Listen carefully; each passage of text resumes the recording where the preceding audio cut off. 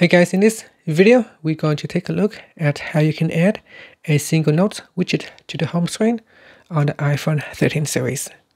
First, let's go back to your home screen by swiping up at the bottom of the screen. In here, tap on a blank spot on the home screen, and then tap on the Add button.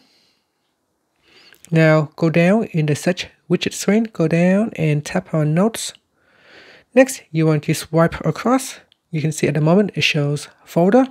You want to swipe across until it says note, and it says get quick access to one of your notes, and then drag it into your home screen. Next, tap on the widget, and in here you can select a note. So select one of the notes available, and then tap outside the box, and then tap on done, and that's it. Now on your home screen, you can always quickly access the note by tapping on it, and from here you can start to edit the note.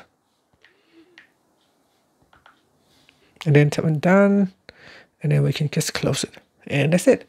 Thank you for watching this video. Please subscribe to my channel for more videos.